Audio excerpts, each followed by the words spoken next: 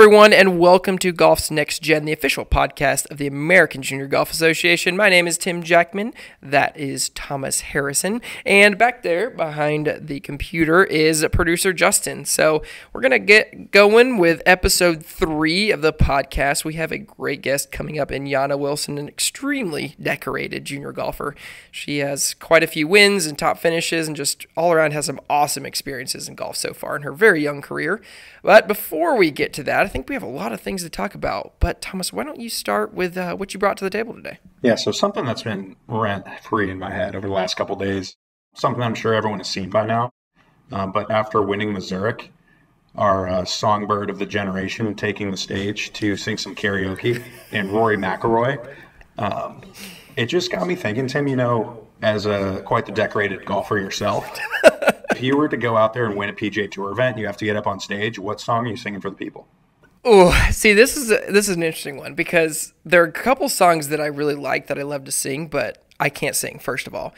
But I think I'd probably have to go with Party in the USA by Miley Cyrus. And the reason I say that is because the words to that song are extremely easy to understand. It just repeats itself like 18 times. So it's so much easier to do that in front of like a crowd of people. Like I'll do this, sit down and do this all the time, but getting up there and trying to perform in front of people like that, Not a karaoke guy? I think I can you count. Host a podcast, but you can't say. I can count on one hand how many times I have done karaoke, and one of them was basically forced. That's shocking. So take it as you are no stranger to karaoke, though. No, I'm a big I think fan you do myself. karaoke in your apartment. We do have the karaoke machine. No stranger to a good old karaoke night.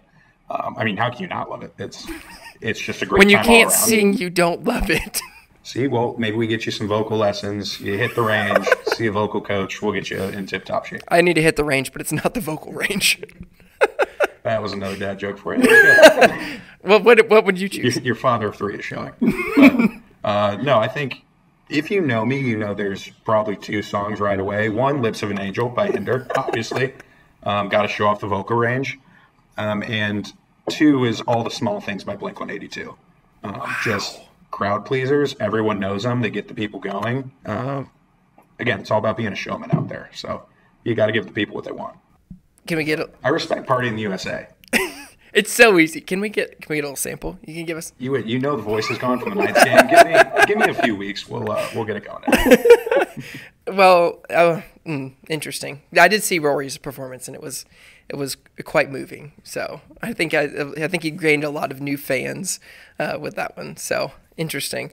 Mine's not nearly as fun, what I brought, but it is pretty interesting. If you saw last week, or I guess a week and a half ago by the time this gets published, but Frankie Sappin put in a 58 at the Korn Ferry event, the Veritex Bank Championship in Texas, which I thought was interesting. Frankie actually won our Puerto Rico event in 2016, which I happened to be at, and is really cool. His mom's great.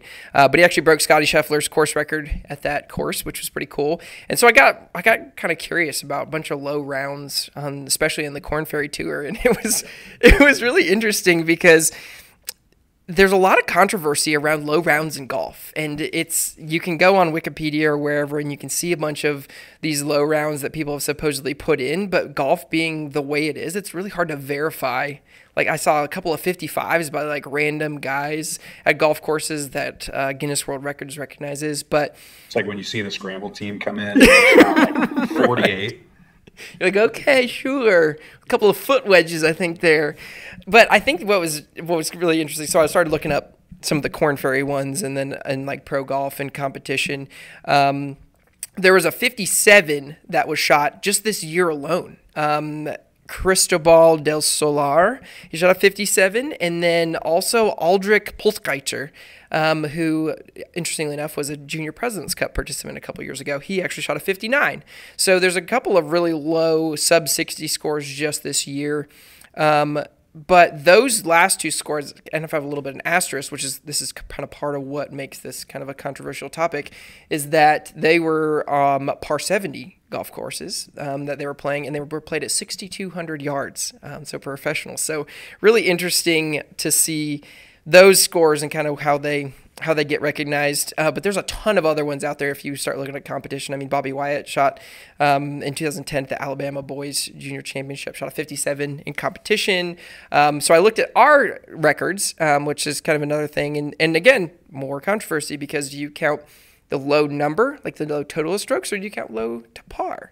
So that we have two 60s on the boys' side in AJGA competition, which was minus 11. We also have two 61s that are minus 11. So it's like, which one of those is really the lower score? And then on the girls' side, we have three different 62s that were minus 11. So kind of an interesting how you look at things there depends on your definition of the lowest scores. Yeah, I think that's one of the things about golf that is really intriguing to people is it's really hard to define things like that. Because I know, like you talked about, not just the par or the yardage, but I believe Del Solar's part of the controversy, at least online, was it was played at a bit of elevation. Mm-hmm. Yeah, 80, almost 2.5 miles. Yeah, so like playing 6,200 yards at elevation, obviously is a little bit of a question.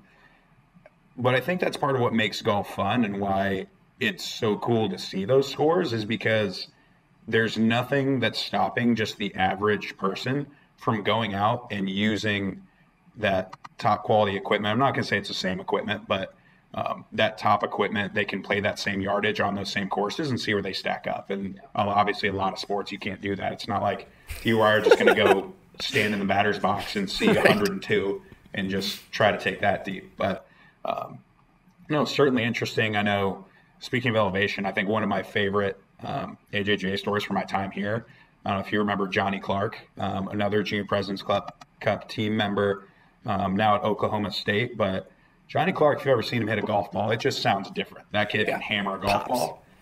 So I believe I think he was out in Colorado. There was a par 4, was about 340, 350. He sends his first tee shot OB. So he just reloads on the tee, hits the drive to about 3 feet, and taps in for par. And it was one of those things that just hearing about it was incredible, but I can't even imagine seeing something like that, especially from a junior golfer. But that's one of those things where, it brings into question a lot of those things as scores, elevation, yardage, things like that. Yeah, there's just so many nuances to it. Like, no two courses are exactly the same. No two conditions are exactly the same. None of that stuff. But I do like what you mentioned with being just anybody being able to do it. I mean, I could go out here to the golf course we have outside the office, and I would never shoot a 62. But, theoretically, I could shoot a 62, right? Like, it could happen. Shout out new QI10, though. Haven't hit it yet. I told you it's so good. But yeah, you could do it. So, okay, well, good. I feel like those were a couple of good things. A lot of other stuff going on. Nelly just continuing to go on her tear. I mean, insane. What she's doing is incredible. It's one of those things where, like, she comes into the final round in second place, and it's just, you've accepted it's over. Yeah. Like, she is so dialed right now. There's just not a question. I don't think anyone on the tour has any question about it. I think they see her in that spot on the leaderboard and they think like, oh, well, here we go again. Like, what are we supposed to do about it? Because certainly doesn't look like she's slowing down anytime soon. Yeah.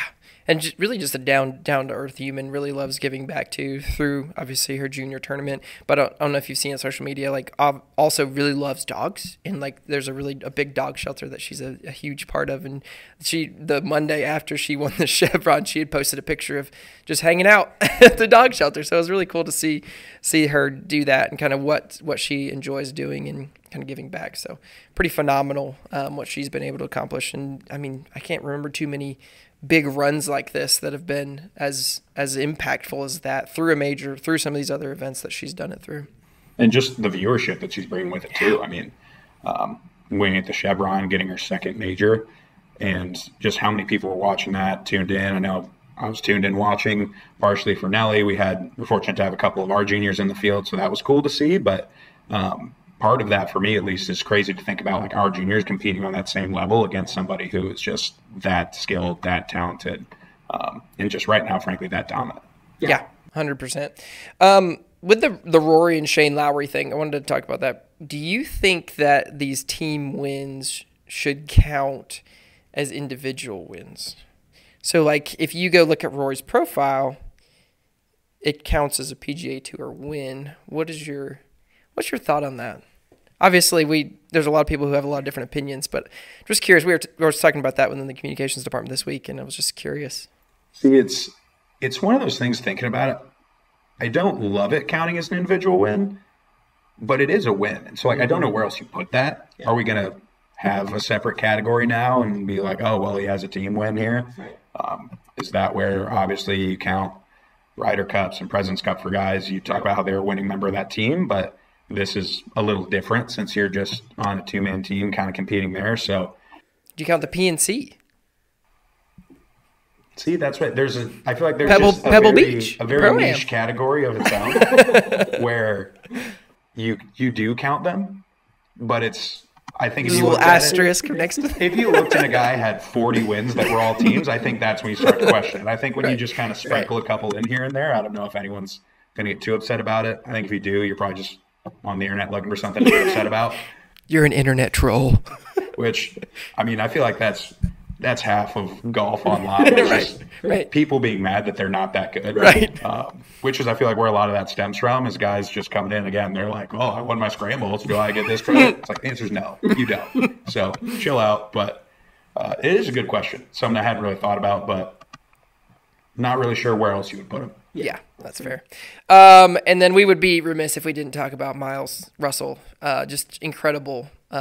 He played in the two Korn Ferry events, shot, I guess it was, 6 rounds under par. I made the cut, finished top 20 at his first one, and then he missed the cut at the second one, but still fired 2 rounds of under par there. I mean, that's crazy. He's 15 years old. The kid is just breaking records left and right. Yeah, and it's just the composure that he's shown, too.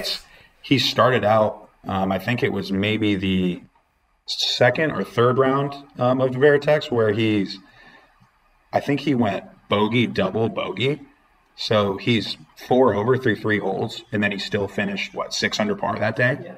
Yeah. So it's just the ability to bounce back. You know, that's one of those things I feel like separates the good from the great golfers, is just that bounce back ability. Mm-hmm. And you see that when you get into trouble, you know, how are you going to recover from that? And it would have been very easy for him to just cash it in and finish the round. There it was, I blew up, the run's over, but got my experience, got out. Yeah, he sticks by it. And I think he was 1 over on the front. I think he shot 37, on the front that day, and then comes back and again just gets on a heater on the back 9 and has another great round.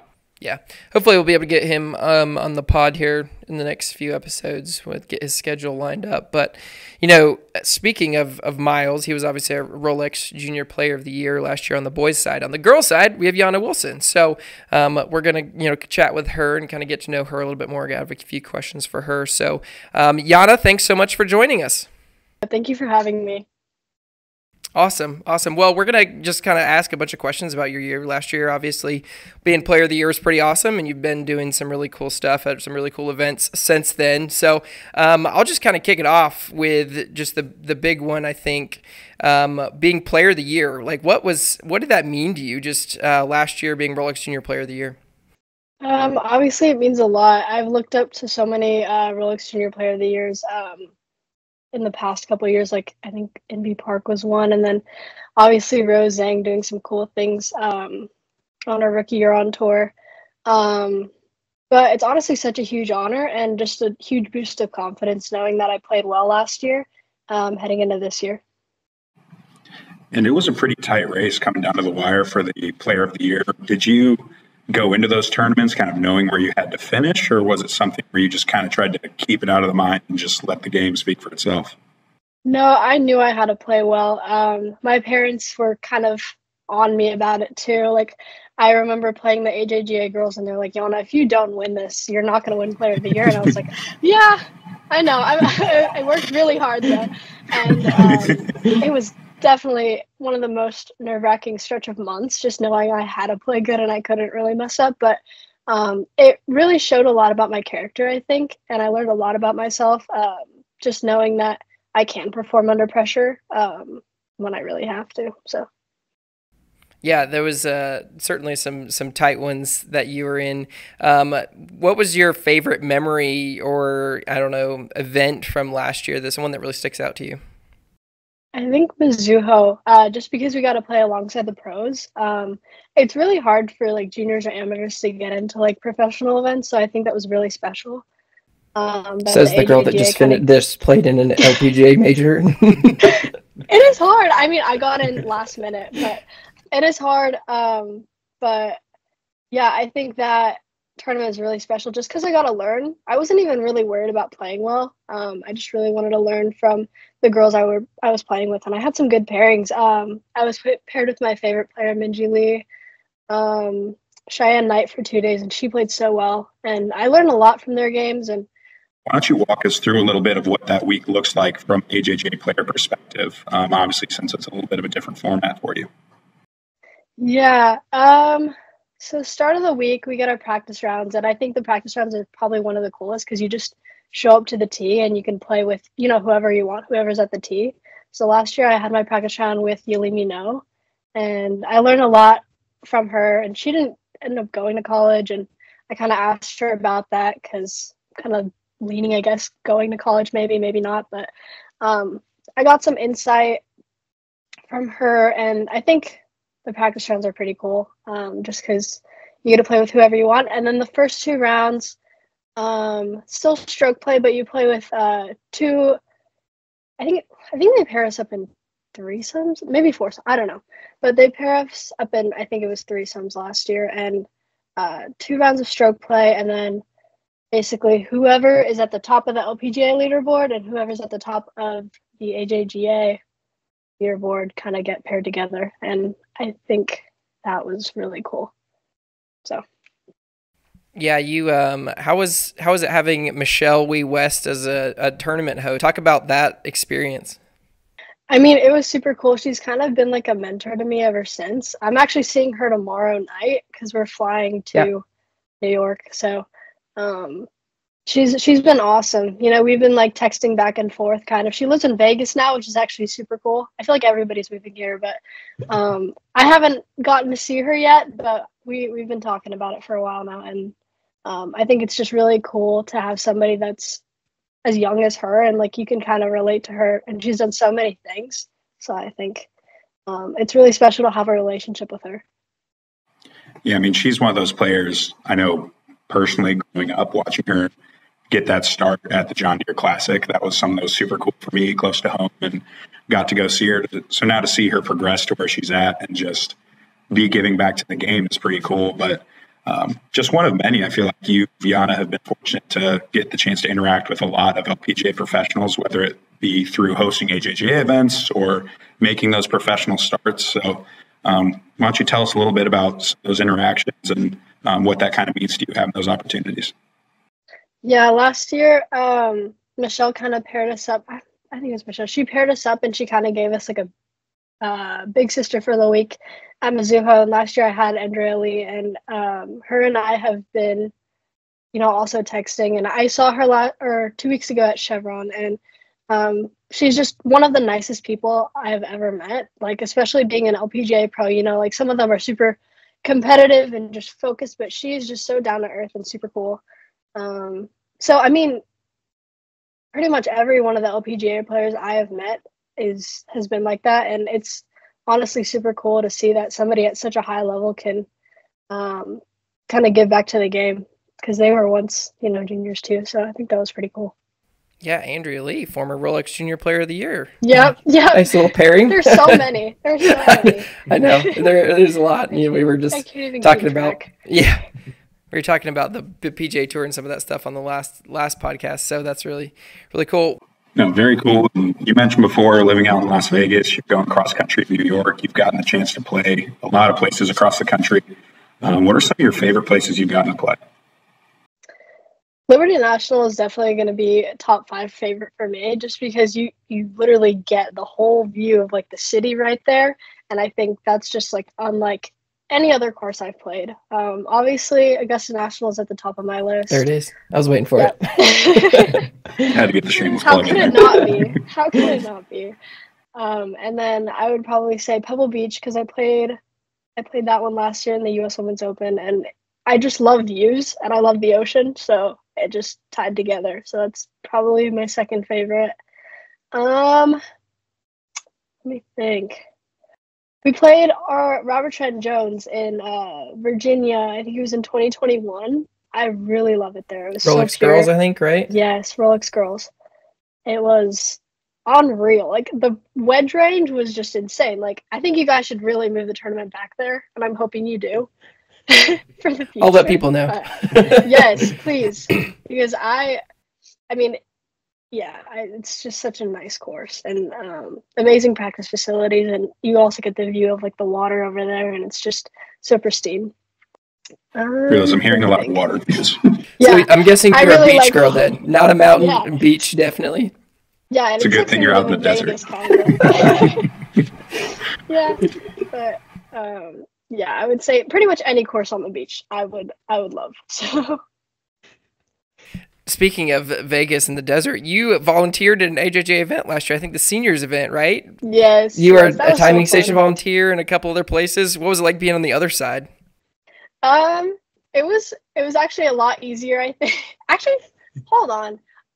No, yeah, I think it was a little bit easier. I was I was kind of distributing waters here and there, so I think that was pretty hard because you gotta like make sure nobody's dehydrated. Nobody can be dehydrated out there. The players are number one. It's on you if they are. It's on me. And you know, I think I did the front nine first and just made sure all the coolers were filled. And by the time I got to 10, it was like almost empty, and I almost gave myself a heart attack. I was like, oh, this cannot be empty. It's on me. I know. I was, because it was a starting hole too, so it was scary. But yeah, I honestly, the job is not easy for sure. So I really admire you guys that do it. All the AJGA volunteers and whoever does, it's just insane. It's a lot of work.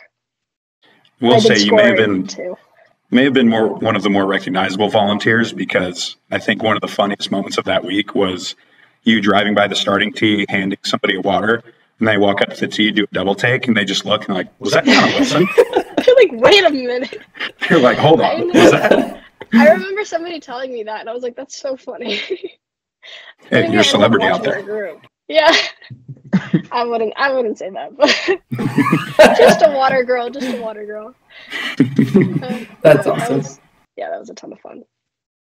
Well, no, you got the chance to start out there too, and you just jumped right out there, started those groups. I mean, obviously, it's probably a super cool moment for them as well, knowing that you've accomplished. But like you said, was it a little bit different being on that side of it? Were there any nerves being up there, being the one announcing rather than hitting the tee shot? Yeah, I think I'd actually rather be hitting the tee shot than announcing, because I don't want to butcher their names. But yeah, I was definitely more nervous announcing, their hometown, and I don't remember, but I think one kid might have had like a tongue twistery name, and I was like, ooh, I don't want to mess up. That is one, I will say, that is one of the harder jobs at an AJGA event, is being a starter for some of those names. It's a challenge, we'll just say that. Yeah, you guys do pretty well, though. I mean, you guys never mess up my name, so. I think that's a little hard. We've got some practice. It's okay. It's the whole thing is confidence. If you announce anything with confidence, then at least everybody except for the person thinks you did it right because you were confident about it. Yeah, you wouldn't believe some of like the horror stories we have of people just like butchering names and just stumbling all over themselves, and that's pretty funny. Gosh. I believe it. Yeah, exactly. Yeah, for real, I believe it. That was last year, kind of all that stuff that you did last year. This year you had some really cool opportunities as well. Was that Sage or ANWA or, even the Chevron, which you played in here a couple weeks ago. What's been the kind of the standout moment for you of 2024? That's a hard one. I feel like they're all pretty equal. I mean, playing in a major is really huge, but also playing at Augusta is also really cool. I don't know. I feel like those two are kind of equal for me. I didn't play my best in both of them, so I don't really know. But I think playing with the pros was always something I can learn from, and I still learned a lot from both those tournaments, and just being at Augusta and being there for the 5th year, because I did drive chip and putt for 2 years, and then ANWA, that was my 3rd year, and it never gets old. You gotta go just walk the course, and eat some good food. They have really good food and cheap food. And it's so good. Here it is, Thomas. I think It always that's comes the with best part. That's the best part, I think. So what's your favorite food item then at Augusta? Since you brought the topic up.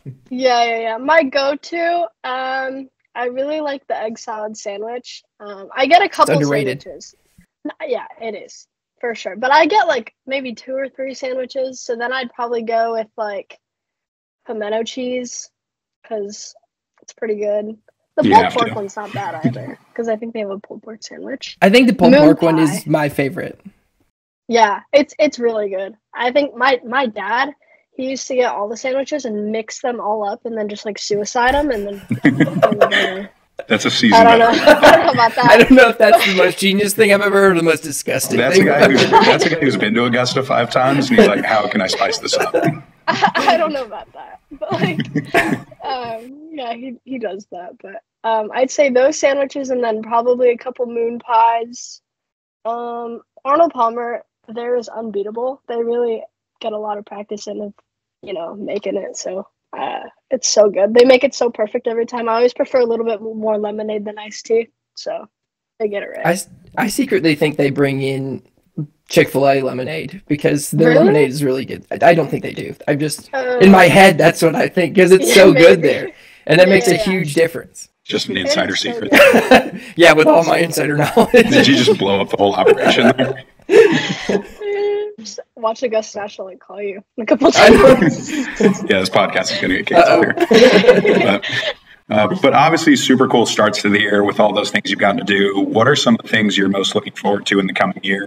I don't have that many events that I know I'm for sure playing. Possibly Wyndham Cup this year. It's got probably one of my favorite team events ever. Go West. But yeah, Wyndham Cup has like taught me how to play match play. I think I was 14 when I first played Wyndham Cup, so this will be my 4th year. And that'd be really cool if I went. I think it's in Johns Island, South Carolina. Yeah, my home state. Yeah. Oh, you're an East fan. I am a unbiased fan. I do not have allegiances. Okay. Go East. Cool. No.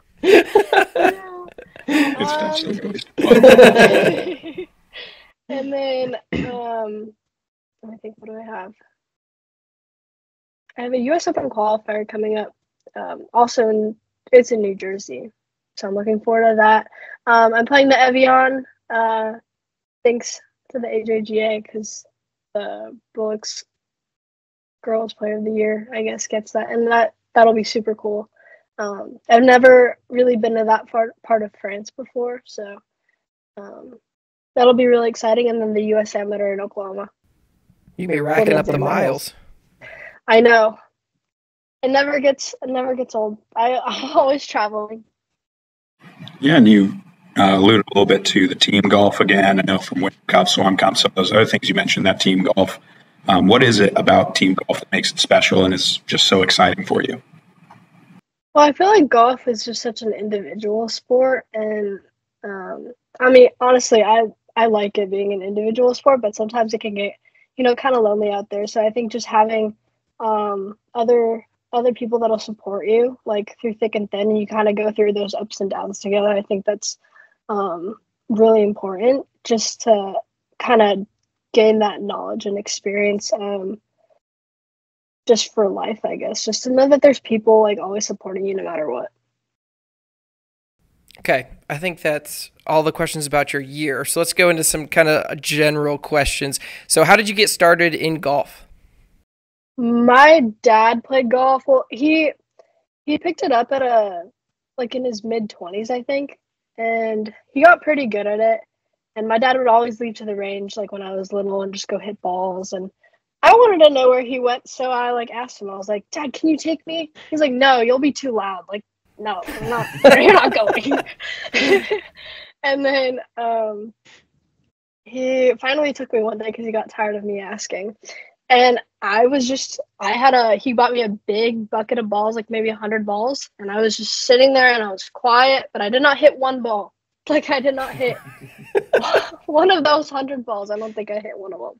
And so he just saw me kind of like not really give up. And he just kind of saw me just trying to like work my way through that bucket. And I guess he was like, oh, maybe this is something she could be interested in, because I wasn't getting like too mad or frustrated or anything. He expected a lot worse of me, I think. But yeah, that's kind of how I got started. And then as time went on, he put me in tournaments. I lost pretty bad for like a good bit of time, maybe like 2 or 3 years. I kept getting my butt kicked, and I didn't like it because I'm very competitive. And so he's kind of just worked with me ever since, and he's kind of been my coach. And yeah, now we're here. No, it's got to be a cool bond that you guys have. Certainly something that he was passionate about to see his daughter get so interested in. But I always see him out at the events, always on the first tee, right before you tee off. Do you guys have any kind of little rituals or anything that you do before every round? Not really together. He'll just kind of watch me on the range, see how I'm hitting it, and then he's mainly before the rounds. He's not like too hard on me on like whether I'm hitting it good or bad. He's like, okay, you got what you got. Just like go out there and kill it. Like, I know you can do it. He kind of just gives me like those positive like pep talks before my round. And no, but I would just say like before the tournament even starts, like we just practice together on TrackMan and just like fundamentals, making sure my swing is good. Nothing too crazy. We asked Jasmine this question on the last podcast, but let's go ahead and get a prediction on when you think your first LPGA win is going to be. Oh, she no. told us the end of 2026, so she was being very aggressive, but curious your thoughts there. We want to come back to this, down the road. Honestly, when I was 12 years old, I thought I would have already had an LPGA win by now. So, I don't know. I would like to get one by, I would say before maybe during the year of 2026, or maybe even before it. Sounds like we're just going to be loaded up in 2026. Yeah. You and Jasmine just battling it out at the top every week. I mean, hey, maybe. Hopefully. She's been playing so good recently. What's your go-to food, your go-to type of food? If you're going to pick a restaurant, what genre is it in? Lately, I've been craving a lot of Thai food. Like, I've been eating that every other day. It's so good. But almost any kind of Asian food. I love Korean food. I love sushi. I love Thai food. I love any kind of food. I'm not picky at all. I love any kind of food. See, that just seems like a theme in the golf community again, everyone we've talked to, it just circles back to the food. No matter where we try to go, it just always comes right back. They're like, we're like, oh, what are your favorite golf courses? And they're like, well, the food at this place was really good, and the food at this place is really good. I really think that's the deciding fact. Forget the grass. It's all about the food. Yeah, definitely. I think we're going to have a spin-off AJJ podcast that's just AJJ foodies. We're just going to go around rating the food at every golf course. Oh my gosh. I know after I signed with Lululemon, my dad kind of made this joke, and he was like, you know how like Minwoo is like let him cook? My dad was like, you should be let her eat or whatever, and I was like that is a massive dad joke. That I don't think you could have a bigger dad joke than that. But that also needs to happen. Like, he's spot on with that. How was that photo shoot? Was that fun doing it kind of alongside him? And I know you've done a couple now with different entities with TaylorMade and stuff like that. So what are those photo shoots like? Are they long days or is it fun? Yeah, it was super cool. I think this is like the longest one I've ever done. It was maybe like 5 to 7 hours ish long, and it was like raining and cold the whole time. But I didn't even really care because I was right next to Minwoo Lee, and I was like, oh my gosh, this is so cool. And he was super cool. He wasn't even like he's just such a down to earth person, and really funny. And I think he's just such like a normal guy. But like he's so good at golf too. So like it's hard to believe. I don't know how to explain it, but he's awesome. I feel like that's why people like him so much, is he just seems like so relatable and just like the average guy. Like people just look at him and they're like, oh, I can be like that guy. Like if that guy can golf, I can probably golf. Probably not, but close enough. I think he was my favorite. He just became like my favorite PGA Tour player just from that one interaction. He's just super cool. As we kind of wrap up here a little bit, what is some advice that you would have for someone who's just getting started with junior golf and kind of the AJGA? And obviously you've been around for 4 or 5 years with different tournaments and things. What would you say to somebody who's just getting started with the AJGA? That's a tough question. Taking you down memory lane here a little bit. Yeah, I remember when I first started AJGA, I was not the best player by all means. Like, it took me maybe a couple years to learn how to play against, some of the top juniors in the country. So I would say just stay patient. That's probably my biggest piece of advice that I would give. Just stay patient and let me think. This is hard. I actually love that because I was thinking about I actually looked up Scotty Scheffler finished T40 in his first event that he played at the AJGA out of like 60 kids, and there's a number of big stars in pro golf right now who did not play well in their first few events. I think Wyndham Clark did not play well in his first few events. Patrick Cantlay, so it's really interesting to see the progression, and I love that stay patient and kind of stay focused on just the next tournament and getting better and better, and then the other stuff will come.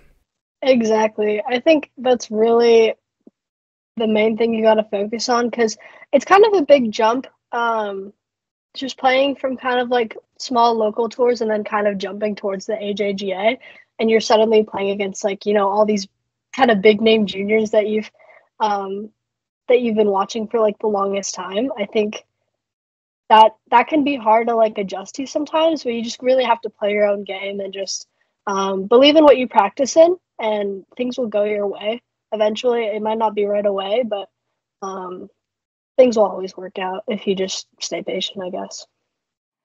Yeah, no, I feel like you mentioned you're a competitor, so it's easy to get down on yourself. But it seems like throughout your time with the AJGA, there's been a lot of positivity, whether it's towards yourself, towards the other juniors. I know Jasmine mentioned that, she's walking down the fairway of 18 and you're just kind of keeping things light. You're ready to celebrate with her. So glad to see you keep it light. I feel like it's very easy to kind of get away from that because, like I said, at the end of the day, it is a game. So we hope that you can go out there and have that kind of fun on the course. Yeah, absolutely. I think that's one of the most important things, is having fun, because if you're having fun, then if you're not having fun, then it's just like pointless, but obviously everyone wants to win. I know all the girls out there are very competitive, and I am too, but I think just having fun is probably number one, and it also help you play good too, because I think if you're down on yourself all the time, like especially when you're playing, it's hard to play good. In golf, you need to be positive and just keep your head light as much as you can, because golf is not a game of perfect, and if you expect it to be a game of perfect, then it's gonna be tough. But yeah, I think that's definitely what I would do, I guess. Yeah. Well, it's always good to have something to strive for. Yeah. I'll just take slightly above average. You mentioned Annika a little bit before, kind of as you were talking about that. Do you have a golf idol that you really look up to, or someone who you kind of try to really model what you're doing after? Yeah, obviously Annika. I think she'd be number one for me, because she's the GOAT, and just the way she carries herself. I saw her at Augusta National and talked to her a little bit, and she's just so down to earth with everything that she's done, and her family is great. I know her husband Mike really well, and she's just somebody really cool to have, kind of there supporting you. I would say her. Let me think. Nelly Cord is doing some really cool things right now. I haven't met her yet. Like but winning? yes, I think it's unreal what she's doing. Like it's insane. So I've been kind of studying her game lately, just seeing how she plays these golf courses and just going out and kind of practicing the way she kind of plays now. I would say she's probably somebody I'm kind of just trying to model my game after right now, just because she's killing it. So. Awesome. Well, Yana, we appreciate you taking the time to come on with us today. It's been a lot of fun. Obviously, wish you a lot of success throughout the rest of the year and kind of in those next stages for you. We've really enjoyed having you as a junior and kind of all the different ways you've impacted the AJGA. So we appreciate that. Yeah, thank you so much for having me. It was fun. Perfect. Well, thank you very much, Yana. Like I said, we'll be rooting you on from here. So best of luck coming up at Mizuko, and look forward to watching you here down the line. I appreciate that. Thank you. All right, thanks, Yana. We'll talk to you Yeah, later. thank you. Yeah, Bye. bye. But thanks to Yana for coming on. Just another great guest, just a super successful one of our juniors, but such a great person. She comes out, she's volunteered for us. She's really looking forward to giving back, and just super excited to see where her game takes her throughout her career.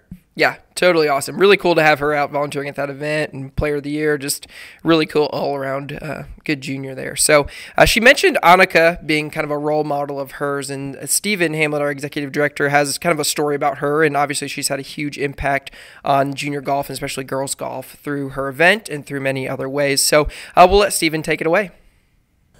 So Thomas and Tim, thank you for having me on. I appreciate you giving me the opportunity to share some stories, AJGA stories with you.